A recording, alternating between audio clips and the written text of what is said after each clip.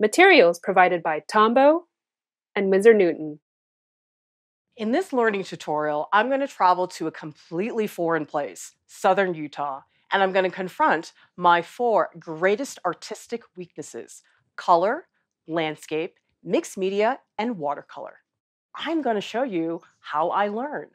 My husband, Alex, has tons of family in Utah. We visit Salt Lake City pretty often for the holidays, and we even had our wedding here many years ago. So Utah is not new to me in that sense, but that's why it's been really surprising to me that on this trip, I'm finding that I'm getting to know Utah in a completely different way. Our first stop is Mount Pleasant. It's a small town in Sanpete County. It's just about 2 hours south from Salt Lake City. You walk into downtown Mount Pleasant and you really feel like you've stepped back into the 1950s. There's the stuff you'd expect to see in a small, sleepy town. There's gas stations, banks, a pharmacy, but there's also a gun shop, a violin maker, and you can get a shake in town. I'm from the East Coast. I don't think it's a shake. It's basically soft serve ice cream served in a cup, which is put into a second cup with a spoon. Okay, you can call it a shake if you want. In Mount Pleasant, you see handwritten signs everywhere, not just on storefronts, but also on the side of the roads. The landscape in Mount Pleasant, it's really ruled by little bushes. The trees are so short, they almost feel like tall bushes to me.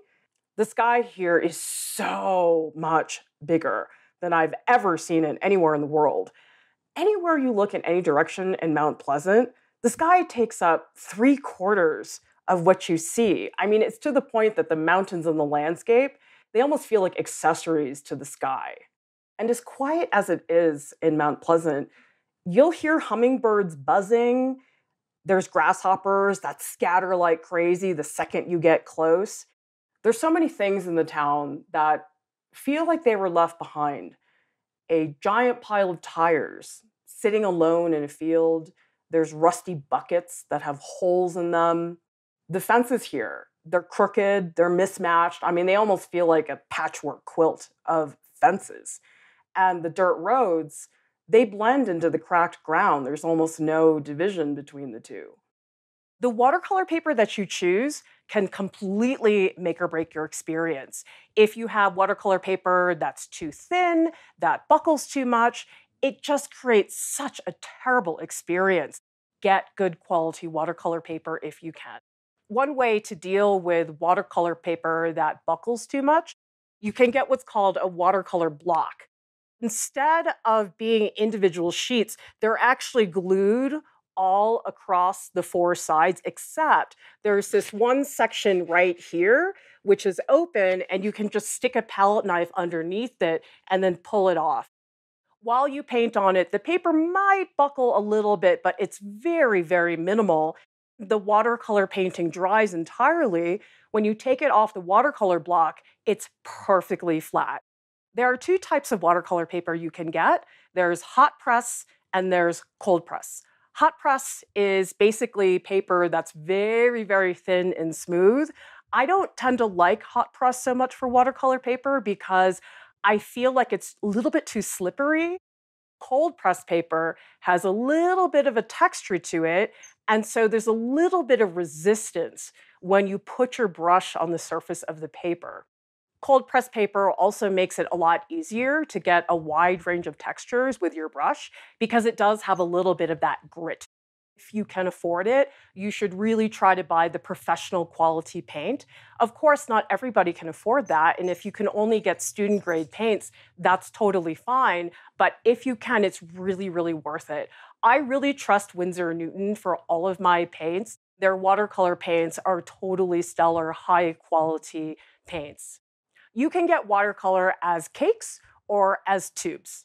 Cakes are really nice because lots of companies make these cute little portable sets that are really easy to carry around. Some people really like the cakes because they feel like it's a little bit less work. You don't have to squirt out the paints. But I know some people like having the option of the watercolor being very juicy and very soft because a cake is a rigid form And so it's not like a nice juicy blob of wet watercolor. And there's the option to do that with the tubes. If you are painting on site and you're using tubes, what I do recommend is that the night before you go out and paint, take a plastic palette and squirt out each of the colors so that way they can dry overnight and you aren't having to carry this palette that's full of all these juicy, wet blobs of paint. It's just a lot easier in terms of getting yourself around. Palettes, same thing. I think it just is a matter of personal preference. Some people like to have ones that are very small because they're super easy to transport. I happen to really like having a lot of mixing space, so for me, this is a lot easier, but whatever works for you is best.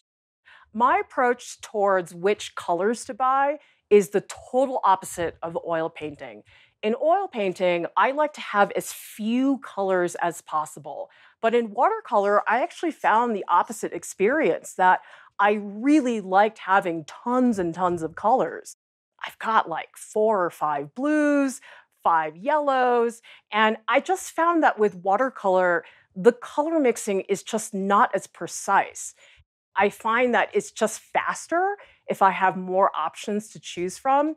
The way the watercolor looks on your palette is really not accurate to the way the color is going to look when it's actually in your painting, because depending on how much water is in your brush, that color could come out really, really light and washy, or it could be a lot denser and darker. The way the watercolor comes out on your paper is super unpredictable. And that's why I really recommend having a scrap sheet of paper. Sometimes just in my sketchbook, you'll see I just have these little swatches of color.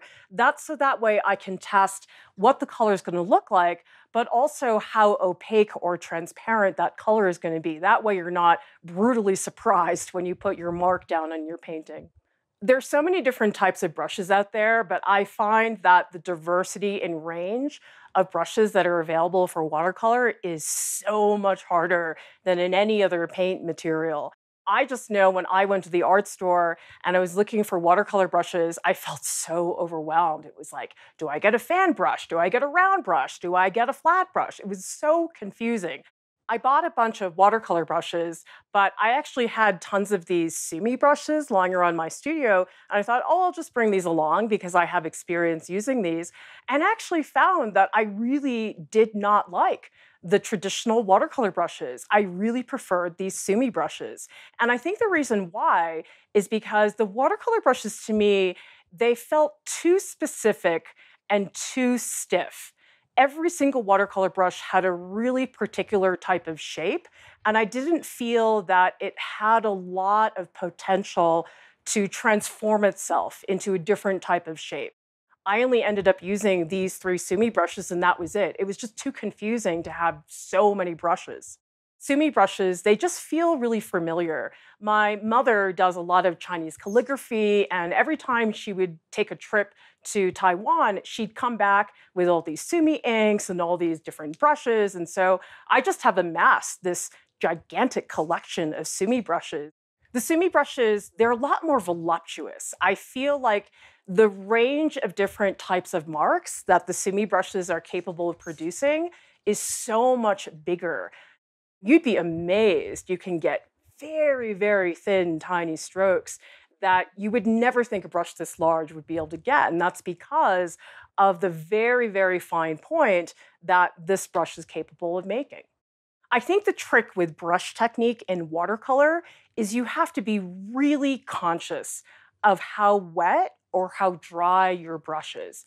A brush that's really loaded up with tons of water is going to be very puddly and very juicy, and it's really going to have a mind of its own. So if you work very wet with your brush, you really are relinquishing a lot of control. Dry brushing is the complete opposite. That's when you have barely any water in your brush. But what's really nice about that is the dryness of the brush makes it very easy to control your strokes. And so I find that I try to oscillate between the two, that I have a good range of very thin, very watery, washy, wet strokes, but then I can also layer the dry brush strokes on top of that. Cleaning your brushes with watercolor, so not a big deal. However, you will find situations where your brush is so much wetter than you want it to be. You just need to take out a little bit of the water. So what I found was actually a wet sponge was really good for that. And the watercolor, it's so thin that it doesn't matter how dirty the sponge gets.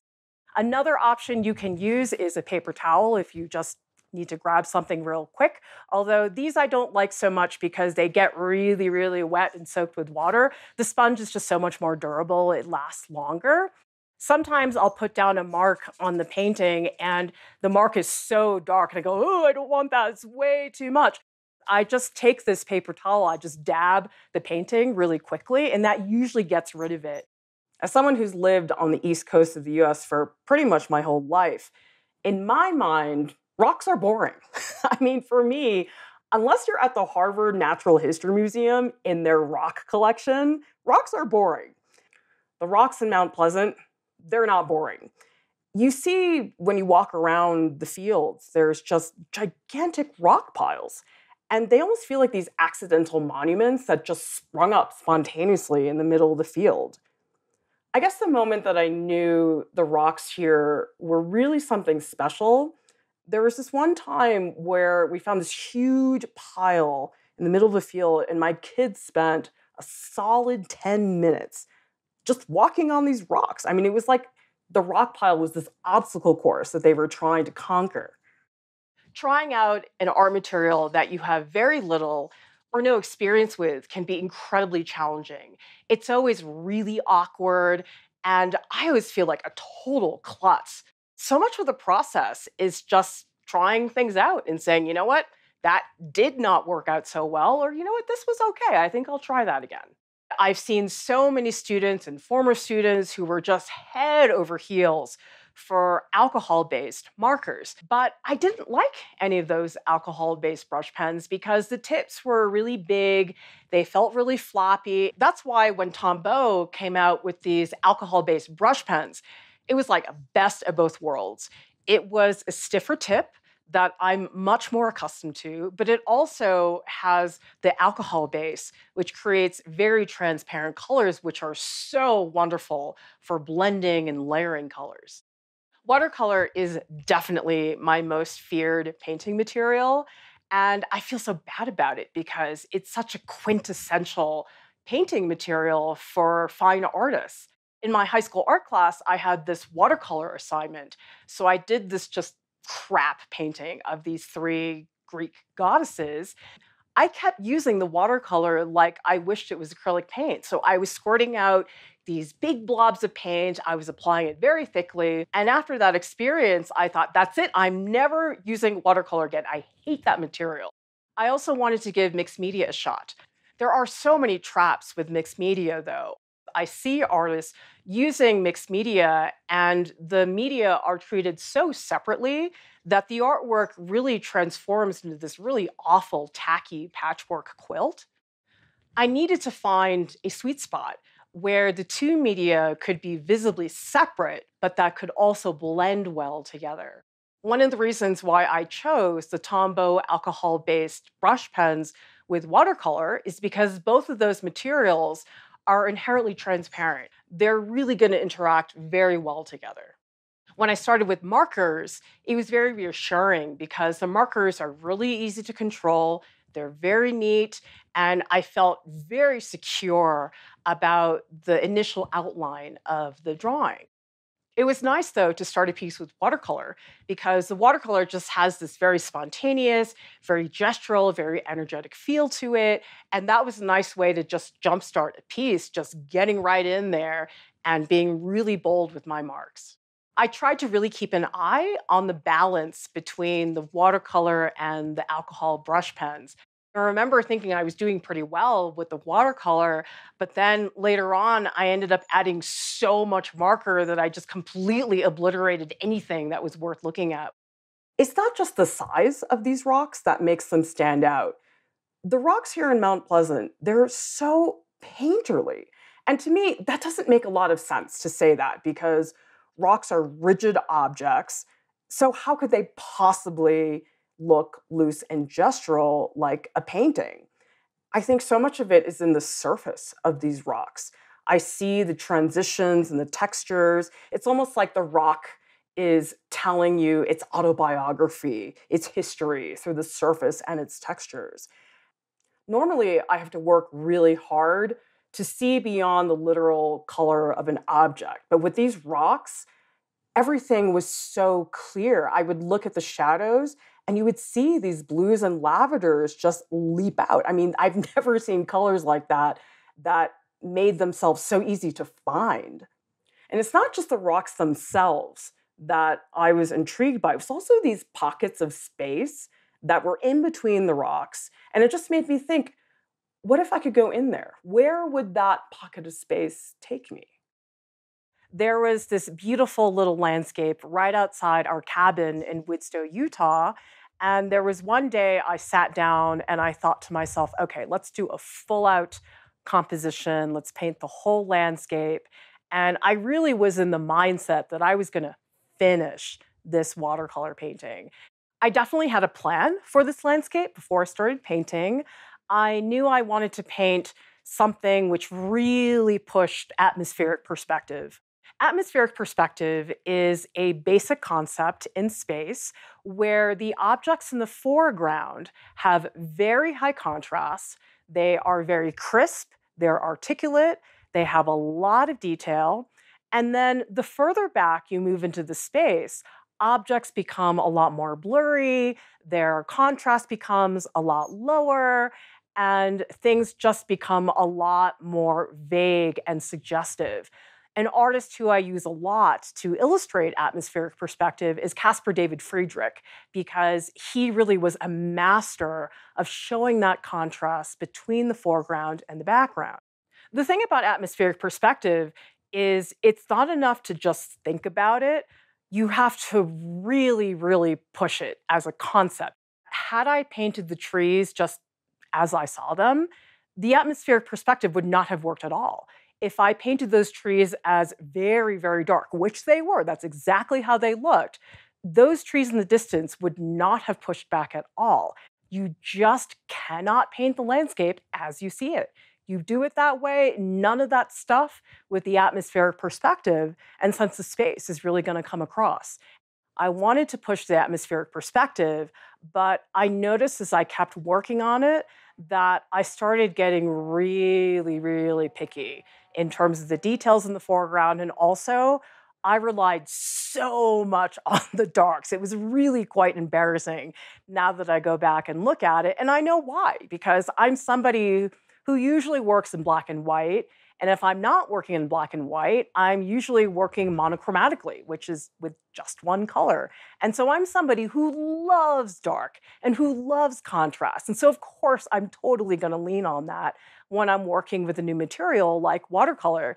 And so when I stepped back and I looked at this first version of the Widstoe landscape, I was just horrified by the amount of black that was in it, the amount of detail, how I did not push the contrast behind the foreground and the background.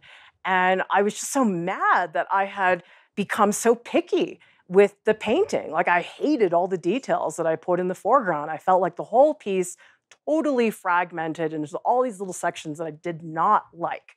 When I'm working with a material I'm not super confident with, it makes me feel like I have to over-explain things because I worry that, oh, well, maybe my audience didn't get it. It's a lot like being a teacher where you're like, did the students really understand? I think I better say it 3 more times. I was so mad at myself for overworking that painting that I thought, okay, let's paint that same subject again. But I'm going to stop myself way too soon. I'm going to stop myself so early that it's going to be really unfulfilling to stop at that point. But I knew I had to do that. I knew that I had to have a version that was the complete opposite extreme of this first version. I did that painting. I spent just a few minutes on it. And yes, it was really unfulfilling to work that way and to look at that piece and to think, oh my God, all these things are unresolved. I really got to fix this and this. But when I put those 2 versions of that Widstoe landscape side by side, I looked at them and I thought, you know what? There's got to be a sweet spot here. where I can have some of those elegant details, but also maintain that freshness and that spontaneity.